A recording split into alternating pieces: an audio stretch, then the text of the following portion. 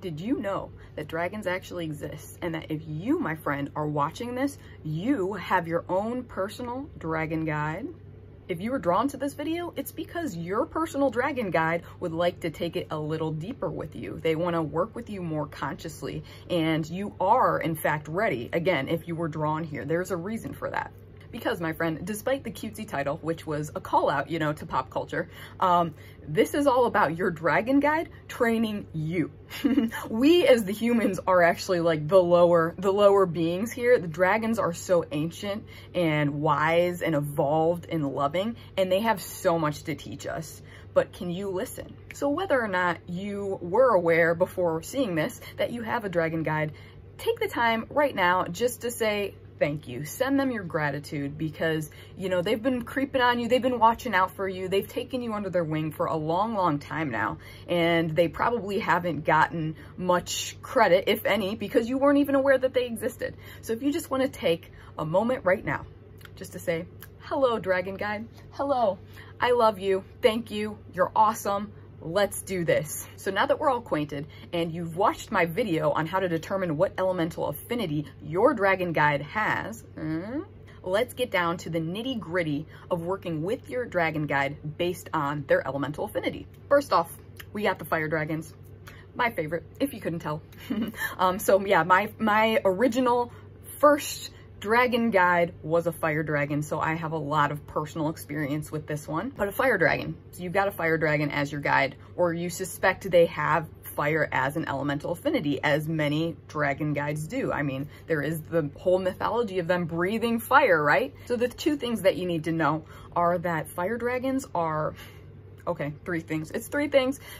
Fire dragons are very powerful. One, they really want you to know that they're super, super strong, okay?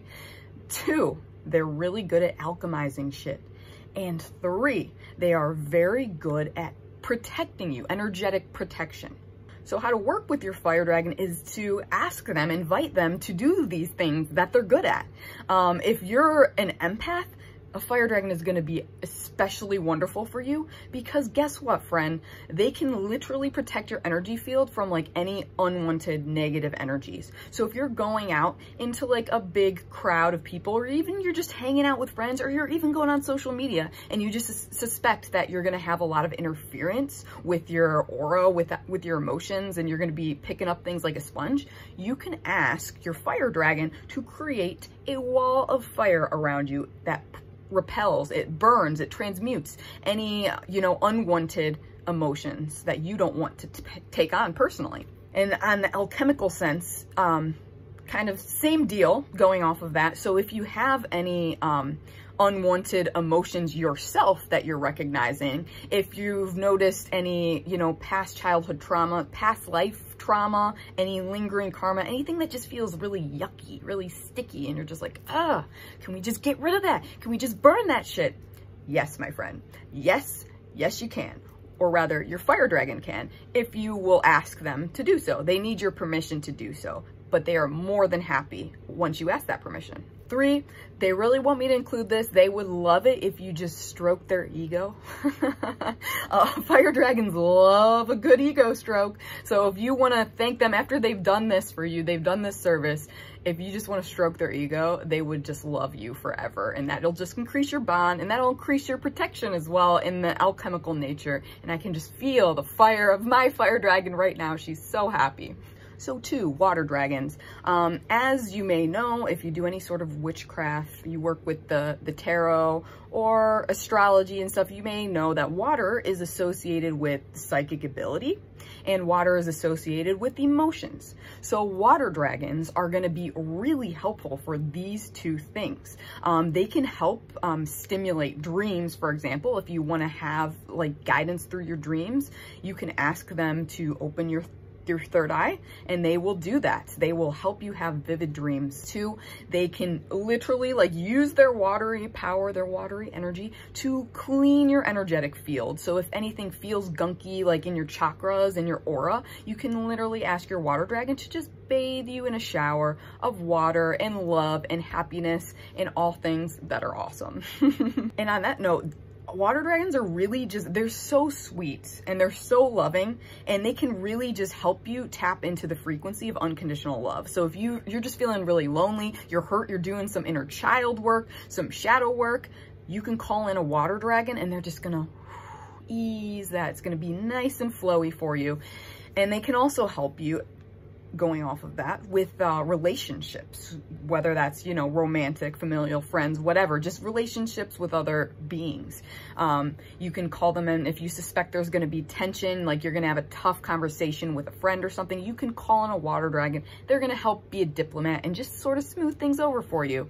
And fun fact, water dragons, I'll show you. This is mine. This is my little buddy, my little water dragon, and I drew a sketch of them. And so as you can see, water dragons, they're very different from other kinds of dragons in that they are very water-like, as you would expect, I guess. And they're the only one of the main 4 elemental affinities that can't really breathe fire.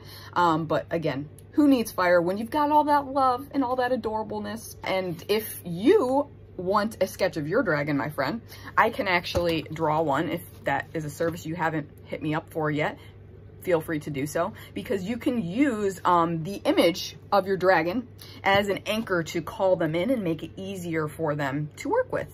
And of course, if you feel that you like to draw and you've always been drawn to that, you can also draw a sketch of your dragon and draw them in that way. So water dragons, of course, they're very sensitive, and they would love it if you know, sent them your love. Just sent them love. That's really all they want. They're just so sweet. Send your water dragons love and they will love you forever, my friend. And also, of course, go swimming.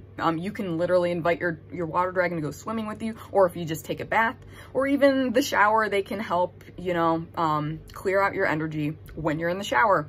So yeah, those are fun water dragon things. 3 earth dragons. Stereotypically enough, earth dragons, of course, if you love to work in nature in any capacity, work in gardens, with plants, with animals, even with children and things, earth dragons are going to help you with that. They're going to help facilitate harmonious communication there. They can stimulate plant growth and the like. They can also help you just ground. So they're really, really useful. If you're the type of person that just gets stuck in your head and you just get all out of control, call in an earth dragon. Again, even if you don't have a personal guardian dragon that is an earth dragon, you can call one in and they can ground you. You can just ask them to assist you in grounding, and they will literally help you like plant roots into the earth and bring you back down to earth.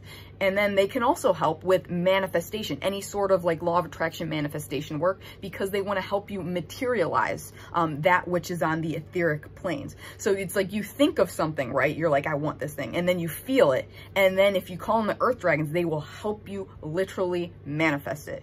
And going off of that as well, you can call in earth dragons for help with money, for a home, anything like that, anything physical, really. Like, they're your jack of all trades. They're going to help you with that. And finally, their energy is very powerful and good for like staying power, if that makes sense. So if you are feeling like tired and put out, like you want to give up, call in an earth dragon. They're going to help give you the boost, the determination needed to keep pushing through, slowly but surely. And then if you wanted to go a bit faster, you can call in a fire dragon, but be warned, fire dragons, because they do stuff much faster, it can be much more intense of a ride. An earth dragon is going to lead you through the process nicely. It's going to be like literally a walk in the park, pun intended. So thanking the earth dragons, I would say them more than any of the other kinds of dragons would like appreciate any sort of offering that you have for them. Typically, I'm not a fan of offerings. I don't think it's necessary unless you want to, and that it feels like you feel called to that.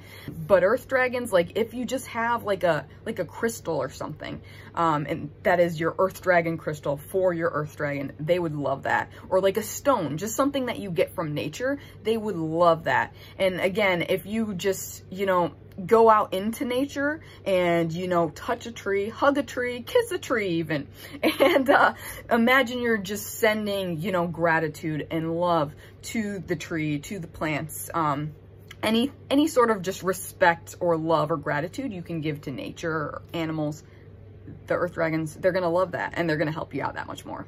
If you need a little fun in your life, call in a wind dragon or an air dragon. They know how to have a good time. And as air is associated with, you know, the intellect, with communication and with thoughts, if you are in any sort of field where you have to communicate a lot and often, you can call in an earth dragon to ensure that that communication goes smoothly and clearly.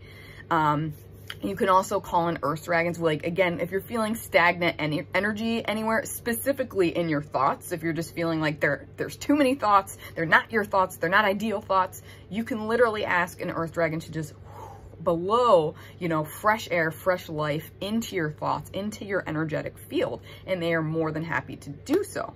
They can also, you know, help you with inspiration, bringing you new ideas. If you're feeling, again, stuck, out of touch with the muse, you can ask your air dragon for intuitive inspiration. And finally, an air dragon is quite stereotypically great at astral travel. Any sort of astral travel that you want to do, like out-of-body stuff, you can call in your air dragon for protection as you do so, and they will fly with you, and they will be your guide, and it can be a really fun time. To thank your air dragon, just have a good time. That's all they want from you, really, is to have a good time. They like feed off of that energy of fun, okay? They're so playful.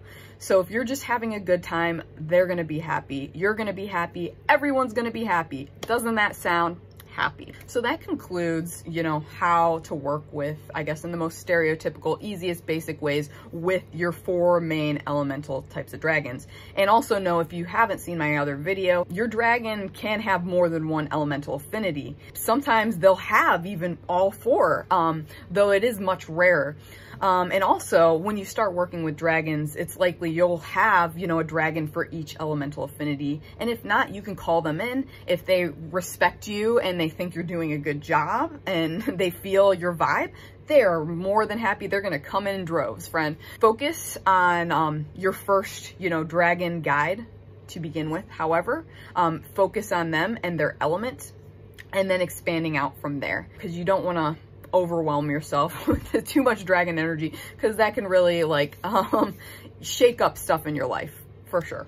So I would love to know in the comments, what elemental affinity does your dragon guide have, and how do you work with them? If you'd like to go deeper with this, I'm literally about to launch a course, an online course that's going to teach you everything there is to know about working with your personal dragon guide and dragons in general. So you might want to check out the link in the description for that. And also you can hit up my services page for Meet Your Dragon Guide. I've got meditations. Again, I can do a sketch of your dragon to help you connect with them that way. I can channel them through the tarot. So there's just lots of dragon diplomacy going on over at ownyourpowers.com. So if you're feeling this vid, let me know with a like, a subscribe, and hitting that notification bell to be notified when I post new videos, because I think I will be using this YouTube channel from now on to focus on dragon content specifically. And of course, if you have any questions about working with dragons, I would love to hear those as well. Feel free to let me know in the comments, my friend. And until next time, stay powerful.